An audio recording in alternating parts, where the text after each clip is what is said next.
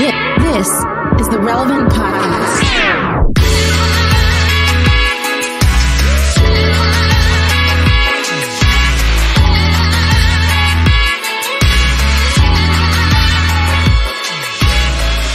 It's episode 955, and it's the Relevant Podcast here in Orlando. I'm your host, Cameron Strang, and joining me from Loverland, Virginia, is Jesse Carey.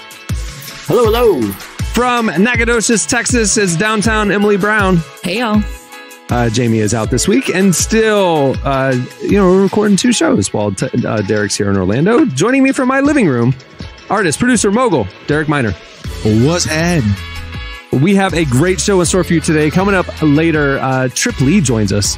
He was on the podcast with Lecrae, a couple months ago, talking about the situation that came out at Reach Records. This is a totally different conversation. He has a new album out. It's the best album I've heard him do.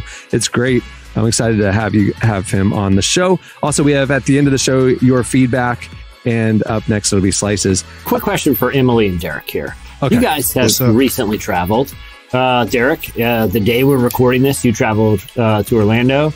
Right. Emily, you've recently got back from an international trip. I recently flew for only, I think, the second time since the pandemic. And, we've all seen these videos of people just freaking out on the airplane or in the airport over just minor stuff, right? And I actually witnessed that in the Orlando airport last week, and it was glorious. Just people shouting. It was in that line. You know how Southwest, they line you up? And there's no assigned seats, so it's a very tense situation because I feel like I don't know why Southwest does that. I don't know if they're just doing it to be different, but when you're standing there waiting to board, all you're doing is looking at the next person thinking, do I have to edge that person out so I don't sit and get a middle seat? Everyone's thinking the same thing. Well, I saw two people just start screaming at each other in the Southwest line and brought like 6 other people into it. It was awesome. I loved it. I love just public freakouts like that. Now, it didn't go to blows, but it was really fun to just sit back and watch them scream at each other. Emily and Derek, did you guys witness any tension traveling? Because I feel like I watch about 50 of these videos every day on the internet. I'm asleep most of the time. So like I'm not gonna see much. But it's been cool. To be honest, I've traveled to Orlando and then I came back from LA not too long ago. The vibe has been straight. I think, I've just been blessed to be with people that's just like, man, I'm over it. Like, no more whatever. Like, people been kind of cool. So, Derek, you just sleep on the plane? Yeah, like, oh yeah. As soon as it takes off. As soon as I sit down, my headphones are on. I'm not making eye contact. Shut my eyes. I'm out. I'm out of here. I get really frustrated when people try to start conversations and stuff like that's Jesse. Bruh. So here's the deal. Jesse and I have traveled the world together. Jesse and I couldn't travel more differently. Jesse is chopping it up with everybody in the plane. He just asked you a question about observing all these other people because he's looking for a friend to talk to. He's looking all around. I'm like, hat on, headphones on. Don't make eye contact with anybody. Just leave me alone. Jesse's like he's on the aisle seat. He's like that guy turning around, talking to the rows behind him. Emily, what's up? What happened with you? I like to make friends. Yeah. What's your vibe, Emily? I was gonna say I haven't seen any public freakouts. The closest I got was on my flight so I had a layover in Madrid when I went to Paris. And the flight from Dallas to Madrid is maybe 7 hours. So it's pretty long. But on international flights, I think depending on which one you're on, you can get free alcohol. So the closest freak out we got was the flight attendants had to cut a woman off from alcohol because she got too drunk on the plane. And we were going to land at 10 in the morning. So they were like, you can't really, you need to pick up. And she was only a few rows in front of me. So I could hear her kind of no, it's free. I want it. That was the closest it got. I think also because she didn't have her mask on. She was just she probably had at least 8 glasses of wine, in a few hours. So okay. That was the close, but that was also, she was also drunk. So can't falter too much. Yeah. Yeah. Yeah. I love it when people freak out on airplanes. I love it. It's just great entertainment. Yeah. I saw someone lay down in the middle of the floor one time, in the aisle, and refuse to go back to their seat. They're like, nope, I'm laying here. Was a sit-in, a protest, or they were just trying to stretch out and get some shut-eye? They just wanted to relax the back a little. But stop playing, bro. I would not lay down on that carpet. Right. I was team lady lying on the floor, not flight attendant in that situation. I'm like, look, seems like kind of lie there at your own risk situation.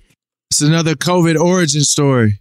Road tripping with your family, you're in the back seat as a kid, laying down on the floor, and the big brother has the seat. I want to fly like when I watch like Mad Men or something, and they have you walk around and you go up to like the bar upstairs, and you just kind of, it seemed like all these areas where people were just milling around on airplanes. Why don't we have that anymore? Why don't we just have a lounge? Those are very specific planes. Those are like the 747s with the upstairs and stuff. They all need to be converted. They all need to be converted. Add a lounge to every plane. Yeah. Yeah, it'd be great. All right. Well, before I toss to slices, I want to make sure you know about our brand new huge launch, Relevant Plus, our new premium ad-free subscription.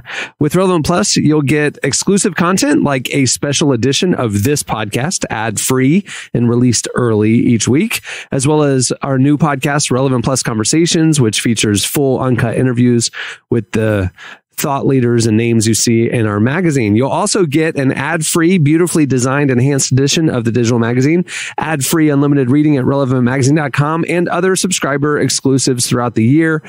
Get more info about Relevant Plus at relevantmagazine.com. Plans start as low as just $250 a month. If you like what we're doing, we would love the support. Relevant Plus allows us to give you a better content experience, and it helps us do more of the content you love. So check it out, relevantmagazine.com. Okay, stick around. Slices are up next. Catching my horizons, a ringing bell to my repeating vision. You were none the wiser, and the panic and wonders for distance.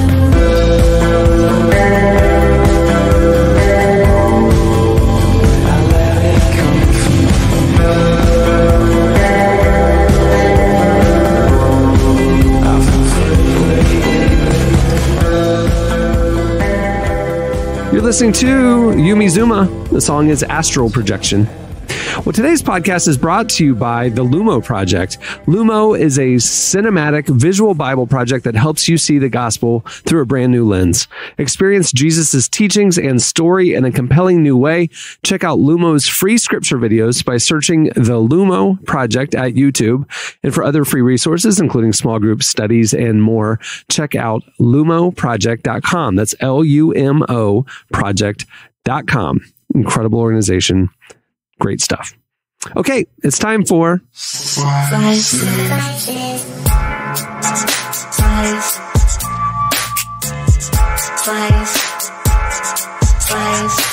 Bringing the vibe. Ooh, yeah. Bringing the vibe this week. Slices. Got a body roll with this one. We need the best music. What do you have, Jesse? All right, I have it too for a first one. I'll keep the first one pretty short. I just wanted to highlight it. It was, and I'll give props to where I first came across it, was a site, an aggregator called Christian Headlines, which pulls in news stories of faith-based interest from around the internet.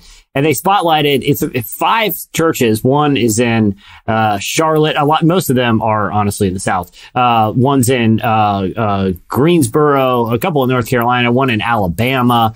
But a lot of these churches are doing specific sort of campaigns within their church for people to give at the increments of $25, which the church then converts into gas cards and offers to members of the community. Wow, so their churches across the country, obviously we're in, there's a lot of global tensions and for a lot of different factors, gas prices are rising really rapidly. And often the people most affected are people who, are already kind of hard pressed for money. And so what these churches are doing is, they interviewed one pastor who actually donated $10,000 out of his own salary. His name's Brian Karn, and he's the pastor of Kingdom City Church in Charlotte. But they're just buying up gas cards and posting online, hey, the first 300 people from the community that need to put some gas in their tank this week, come by the church and collect your gas card. But it's kind of a trend breaking out in churches. And I just wanted to spotlight it because it's one of those, hey, can we get more of that type of thing? Because it's a practical way to help people kind of in a strenuous time. So that's number one of the two first. So props to those churches. If your churches give away gas cards to members of the community who need it, it seems like you're doing something right. Okay. The second one is I wanted to spotlight a study that ran in the Personality and Social Psychological Bulletin. And this study was conducted by a man named Dr. Winan Van Tilburg of the University of Essex. And it was to determine what are the most boring jobs and boring hobbies in the world. Now, if you're studying boredom professionally, I suggest you have a name like Dr. Winjon Van Tilburg of the University of Essex. That's the only thing worse than being bored is studying boredom. But hey, somebody's got to do it, I guess. We all need content to think about. But this was a large survey. The 5 most boring jobs. Number 1. Anyone want to make a guess? 5 most boring jobs. Toll booth. No, I guess you see people. I think Amazon assembly line packer. I don't know. You would think it would be more kind of manual labor stuff. But monotonous, they said, like I work at a candy factory and it's the same thing, just it's Laverne and Shirley, you're just on the line, you're capping bottles, you're just all day long. Cleaner made the top 5. Yeah, people who clean professionally made top 5. That was number 4. The top 3 are data analysis, accountant, and taxes, or someone who prepares taxes and insurance. I think those would be incredibly boring. But here's how they define. Here's the survey for the most exciting jobs. 1, a job in the performing arts, which I guess if you're an actor or musician or so, Derek, I feel like you have a pretty exciting job. Yeah, sometimes. What are you talking about? You're creating, you're like traveling, you're changing people's lives, you're giving them memories, you're rocking stages, people adore you. What are you talking about? Yeah, all right. I'm talking about 1% of the job, right? The other 99% is just stress and right. Yeah. It's writing my lyrics out for Genius. I know. I was setting you up. There's nothing is as glamorous as it seems, right? I mean, like for that 1% that the public sees, it's like there's a lot of grind that goes into it. Where that's the thing. Like the public perception is one thing. So performing arts, number 2 was science. Like that seems like one of the most boring jobs to me. Like unless you're doing you're doing wacky experiments all day. Is it just science in general? It was just science. Okay. Just science. I mean, there's a lot. The profession of science. Okay. All right. But evidently people, but here's where I had a beef with this list. Are y'all hold on. Are y'all seeing what's going on with Derek? He keeps getting up because there's a candy bar right behind him. I have a candy bar set out and he keeps getting up to go get more candy during the recording. It's hilarious. Bruh, because the candy is over here. You think I'm just going to look at the Twix and not eat it, bro? I knew you were coming. I refilled the bowls last night, literally, because I was like, I got to have the fresh candy supply for Derek. I know that he likes to graze. I didn't know that it would be a distraction during the show. But so the number 3 most exciting profession, according to race car driver, Dr. Van Tilburg, and his astute research, journalism.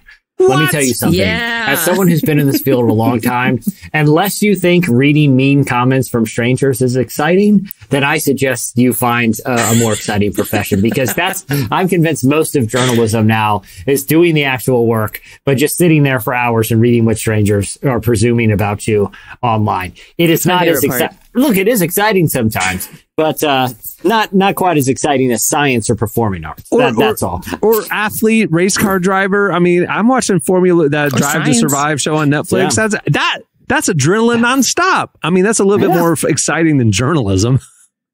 I would say like go-kart test driver. Pretty exciting. I'm sure someone does it. I'm sure someone's got to test them. We talked to the guys when we went last week. The guys who worked there and drive what it. What about stuntman? Stuntman? Yeah. Did they have stuntman on there? Dr. Van Tilburg's been studying boredom too long. Problem here. Yeah, that's a problem. All right. What do you have, Emily? I have a really sad, some sad news to share. Netflix is cracking down on sharing passwords. So if you share like an account with anyone, they're going to start charging you more, like per account. Or that's what their plan is so far.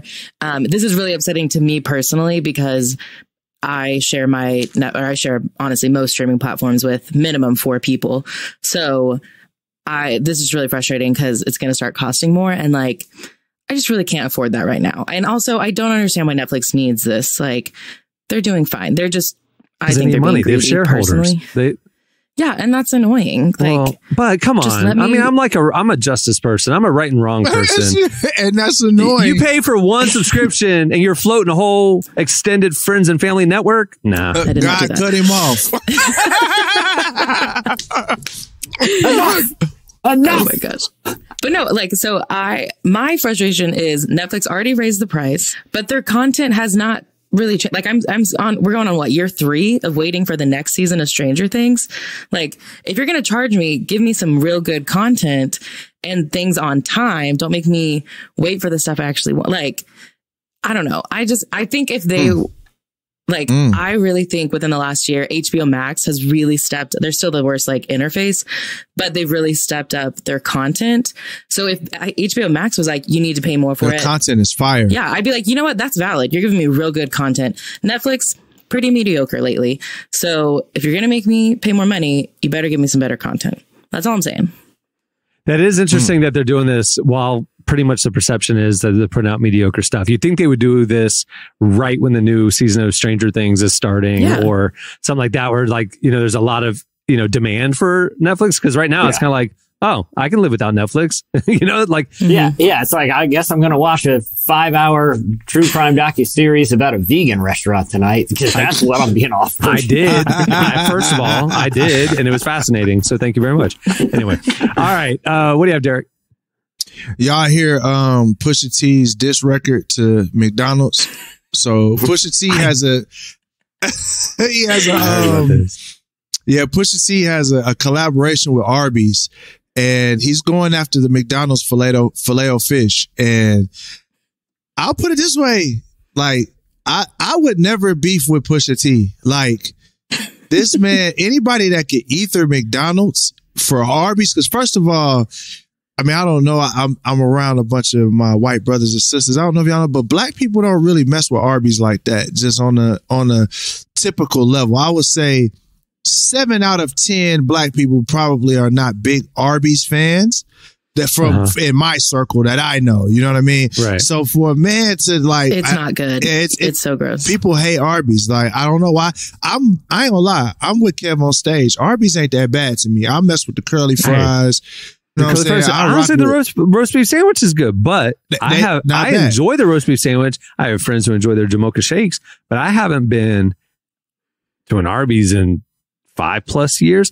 I don't know how they stay in business, because you have people who actually hate Arby's, and then those of us who don't hate Arby's don't go to Arby's.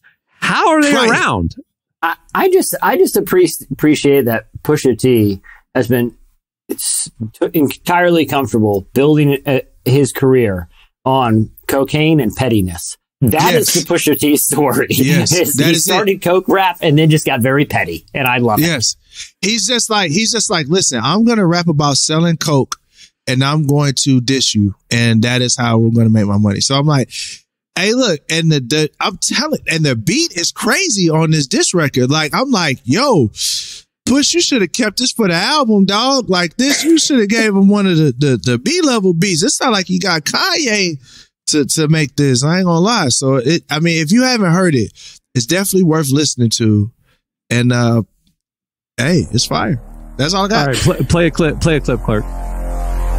I'm the reason the whole world love it. Now I gotta crush it. Filet-O-Fishes, then you should be disgusted. How dare you sell a square fish, asking us to trust it? A half slice of cheese, Mickey D's on a budget. Arby's crispy fish is simply it. With lines round the corner, we might need a guest list. Pusha brings Stinger missiles to knife fights. I'm telling you. I'm telling you. He don't play. I would never diss with Push. I'm just gonna let you know. Yeah. And I consider my pen to be pretty strong, but he just has a level of savage that is just crazy. Drake is one of the most rich and famous people in the world. When Pusha did that whole song, I felt deep empathy for Drake. I think Drake won that one. I'm sorry. I think he came back to back. I'm sorry. I don't know. Okay. Back to back was Meek Mill. That wasn't. Oh, that's Drake what I'm thinking of Meek. I'm not thinking of Pusha. I'm sorry. I'm thinking of the Meek battle. I think he destroyed Meek. He destroyed Drake Meek. Took an L on that one. That was an L. That was an L. Yeah. All right. Okay. All right. Well, that'll do it for Slices. Stay tuned. Up next, Trip Lee joins us.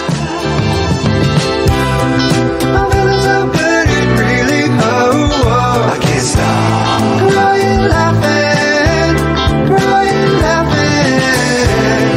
I've never felt better, never felt worse. I can't stop. Crying, laughing.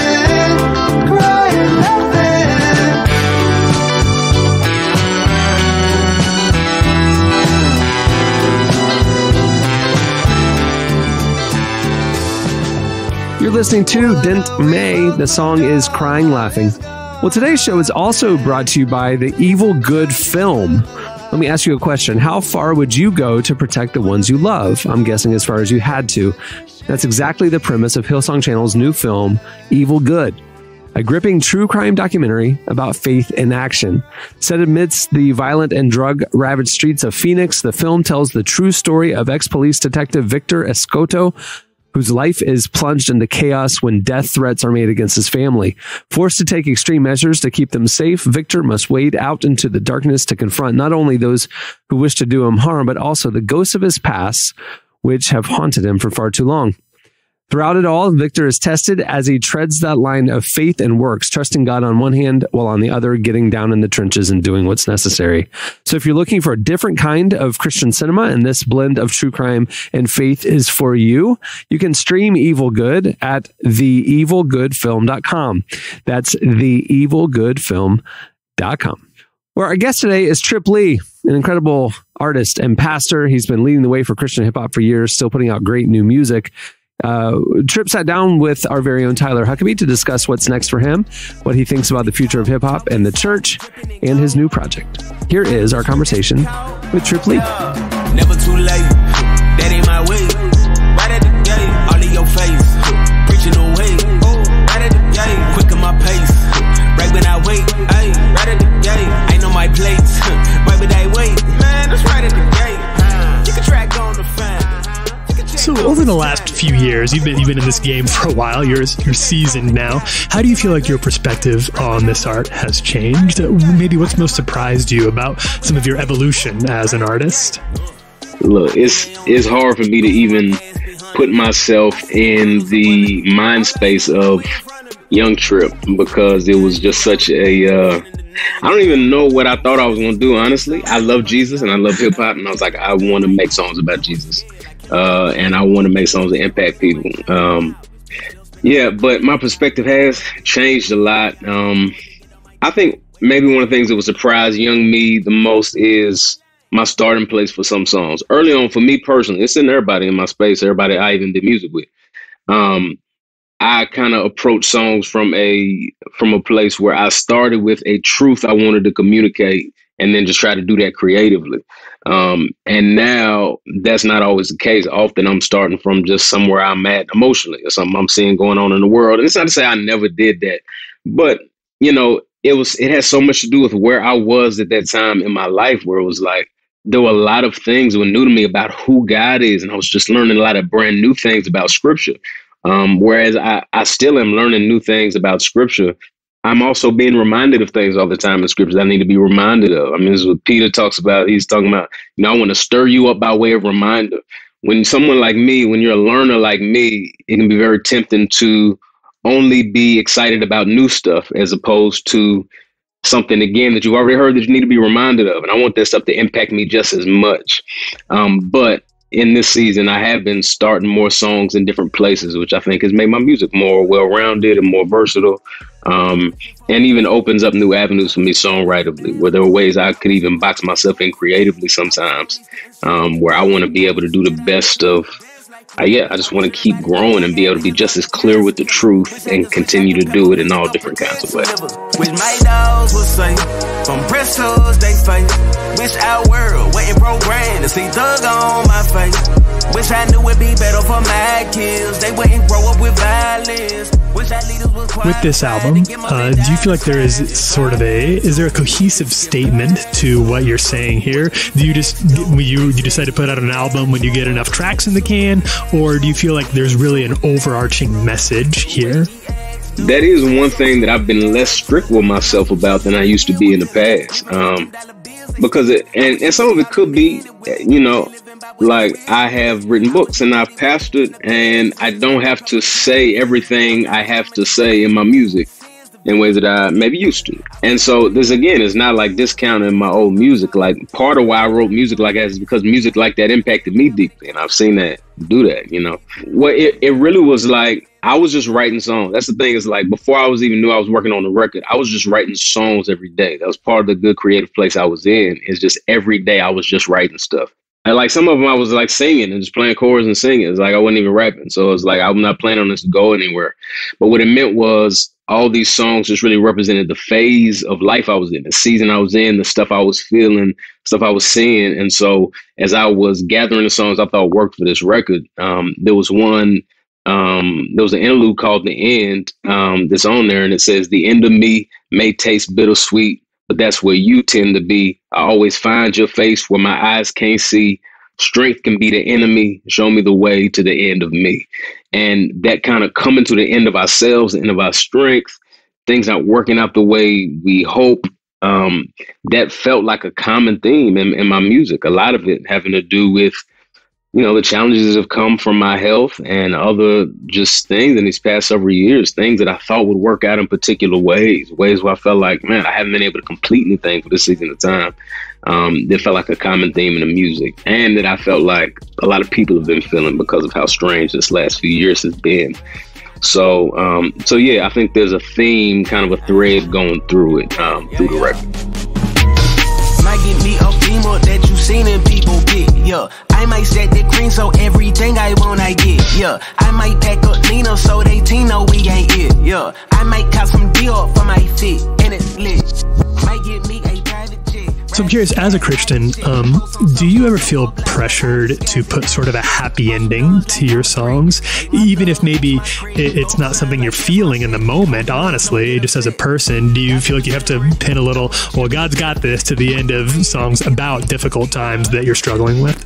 Maybe I used to feel that pressure. I certainly don't feel that pressure right now. So I have a weird thing where I really like songs that express heartbreak really well, just in my own personal listening taste. From like Marvin Gaye put this album out after he got divorced. It was like crazy. Like, I like breakup songs too. Like, I think I like hearing heartbreak expressed well. So even apart from Christians lamenting, like, I just like when people are able to, I find that compelling and interesting. You know what I'm saying? Like, also like Marvin Gaye, to even like folks like Sufjan Stevens, like my dude be putting all the heartbreak into stuff. Phoebe Bridgers, like, I like music that does that.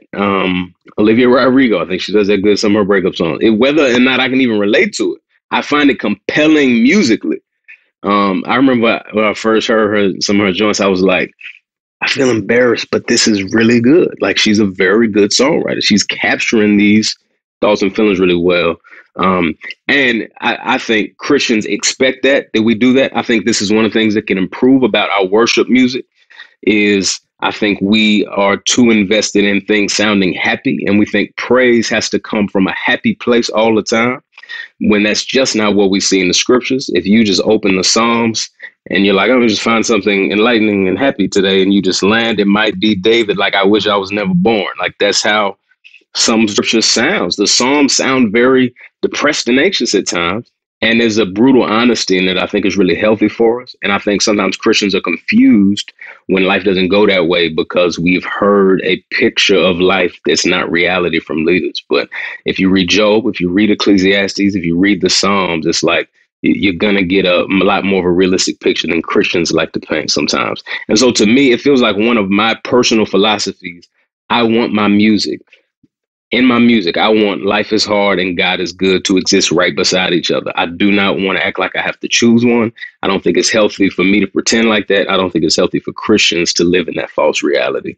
And so it feels like And even in some of the worship stuff that I want to write eventually, and some stuff that I have written that I just haven't put out, like I want Christians to sing these songs together, or we're honest about it. I do think it's present, especially in a lot of gospel, and it's present in plenty of Christian music, but I want there to be more, and I think it would be healthy for us. Last question for you. What are some of the songs on this album that you're extra pumped about? Like, what are some of the songs that you're really, really excited for people to hear that you feel really, really proud of? Yeah, this is a hard question right now since it just came out, because I love to. It's hard for me to separate how I feel about songs from how people react to them. Of course, once I'm done, when I'm making them, every song feels like when I do it, I'm like, this is it. This is the best thing I've ever made. I did it. Until I'm working on the next one. And then by the time it comes out, I can't tell what's good at all because I've heard it all too much. But, right at the gate, which is when we put the single off last, that seems like one people really love. Excited to do that one live. Dreaming is one where I, in the way that I like songs that are really honest about heartbreak and navigating that one is about me trying to figure out how to be a dreamer when everything is hard like that. And then probably one more would be a song called Stone, which is one of my favorite ones. It's one of the ones that my homie Michelle, who I worked with a lot, he produced that one, and I feel like it captures some of the influences that went into what the album sounds like. Analog synth stuff, psychedelic rock stuff that I had just been rocking with and liked. It was like, let's find ways to incorporate that into what we're doing. It feels like one of the ones that's like, oh, we did it. This is what we established. See my ankle fade, laughing daily, dangerous face. Eyes on that last day. Long for that, but can't just wait. Call his name, I say my crate. Said he say my place. That was Trip Lee. Make sure to check out his new project, The End. It's out now. Really good. Stay tuned. Up next, it's your feedback. I'm gonna prove my love. I'm gonna my love, you couldn't lose my love. So baby, don't confuse my love. We'll make a promise and a fever pitch. Up against the wall, gonna see what sticks. You're listening to John Mark McMillan. The song is Prove My Love. It's time for your feedback. Last week, we asked you what one song that you love do you think should be remade and by who? Where did this come from? Well, I don't remember the Dolly impetus Parton. for this question. Dolly Parton That's wanted, right. Dolly Parton wanted Jolene to be like sung Jolene by to get remade by Beyonce. Yeah, that's right. Yeah, something like that. She wanted to turn into an epic thing like Whitney did with I'll Always Love You. That's what it was. Mm-hmm. So what song do you love that should be remade and by whom? You hit us up on Twitter at Relevant Podcast. Here's a few of our favorites. Yeah, Matt Lundy gave a handful, but I want to spotlight one that is fantastic pick. He said that Bon Iver should cover the Eagles classic Hotel California. Dude, what a game changer. I would absolutely, it would be weird and awesome and a fantastic call, Matt Gundy. We need to get the Bon Iver folks on the blower right now. I like David LW80's suggestion. He wants to see Jesus Freak redone by Derek Minor. That's gonna be a no for me, dog. But I mean, no lie though. But listen. When I was touring with the Newsboys, probably like 2016, I did rap Toby Mac's verse. You did while my man was on the spinning drum set. No lie, I had never no lie. I had never heard the song before. I don't know. It's just somebody's cell phone somewhere. No lie, but yeah. Also, you said that's a no for me, dog, which reminded me obviously of Randy Jackson. When Jesse and I went to the Magic game last week, he was certain that in the front row, sitting directly across from us during the game, was one Randy Jackson, and I was like, "The Randy Jackson is not at the Orlando whatever game, Brooklyn. Let's go." Brooklyn. He could have been at a golf tournament or whatever. He was not there. I approached Jesse, him, a certain Randy Jackson was at the Orlando Magic game last week. Well, he signed his autograph, Randy Jackson, for me when I said, Randy Jackson, please sign this. Because if you see Randy Jackson or someone who looks like Randy Jackson, yeah. I like Midnight Train to Georgia remixed by Leon Bridges. I think that would be amazing. Ooh. That would be a good one. That should just happen. That would be crazy. The Lucy Esther said that. I like someone suggested the song "The Boy Is Mine," remade by Ariana Grande and Kim Kardashian. Musically, obviously, Kim Ariana would Kardashian be can't great. sing.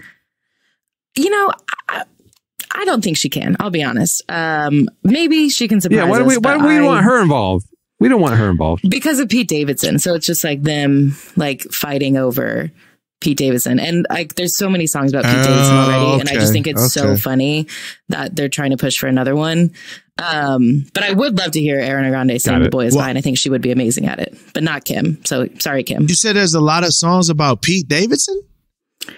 Ariana Grande has a song called Pete. Yeah, literally called Pete. That goes to show how many Ariana songs I've heard. Well, if you're a guy, I don't know why you would date Ariana Grande or Taylor Swift, because like you're ending up in songs. We're not getting into this, Cameron. We can't. A whole lot of angsty girls are going to hate you forever. Why would you? You're going to sit there and act like a male singer has never written a song about a girl. No, I'm not saying that. I'm just saying like the iconic ones where they call out the guy by name in this era, internet culture, tabloid culture. Yeah. Taylor and Ariana are like, she has a song named Pete. I mean, it's like poor Pete Davidson. I'm sorry. I mean, well, it was when they were together, so it's Tay not gonna let you live, bro. Tay is not gonna let you live. It's not Taylor Swift's fault that the songs she writes are more popular than the ones that are written about her. You know, like she can't help it that she's talented. Okay. So if men wanted to write songs about her, maybe they could write something better. They need to rise to the occasion.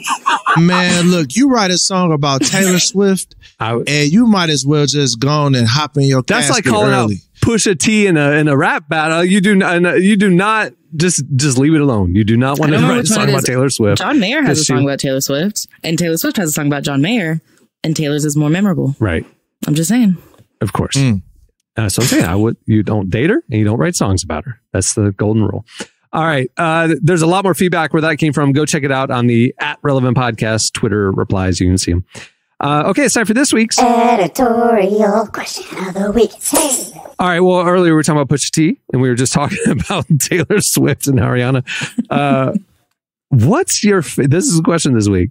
What's your favorite diss track of all time? And extra points if it's like a sneaky one that's not known as a diss track, but like there's an element in it that's clearly a diss track, like a sneaky diss track. But no, just what's your favorite diss track of all time? Whether it's a mixtape or back to back by Drake or whatever, just hit us up and we will go through our favorites next week. That's gonna be fun. Derek, do you have any diss tracks? Do I have diss tracks? He disses the devil in every. No, I don't. I worry about beef because I don't know if I have the ability to not do something in real life if somebody say something crazy. So I try to keep my words. You know what I'm saying? I try to choose my words. That's smart. Selectively. That's a smart way to do it. You know what I'm saying? Yeah, I'll try to choose some words, but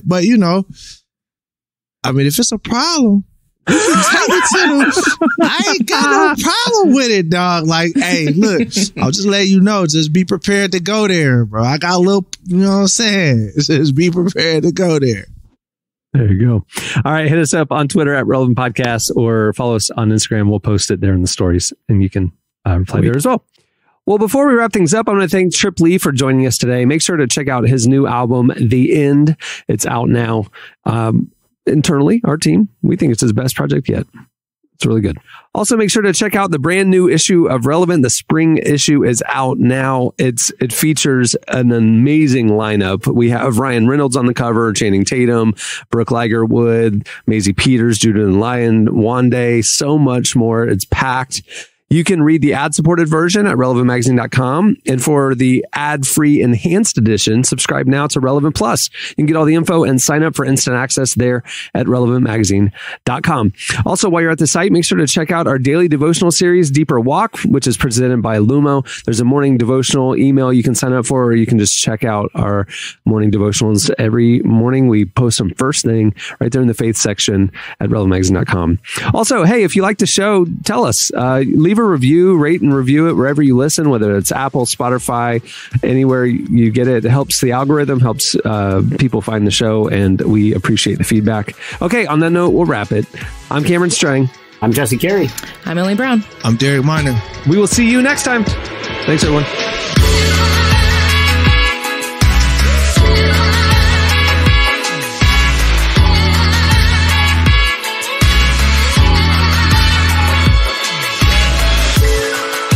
Thanks for listening to the Relevant Podcast. Check out our features, interviews, and news updates every day at relevantmagazine.com. And make sure to follow Relevant on Facebook, Twitter, and Instagram for the latest. For more great podcasts, browse the shows on the Relevant Podcast Network, which you can find at our site. And while you're there, don't miss the all-new era of Relevant Magazine. A new issue releases every other month at relevantmagazine.com.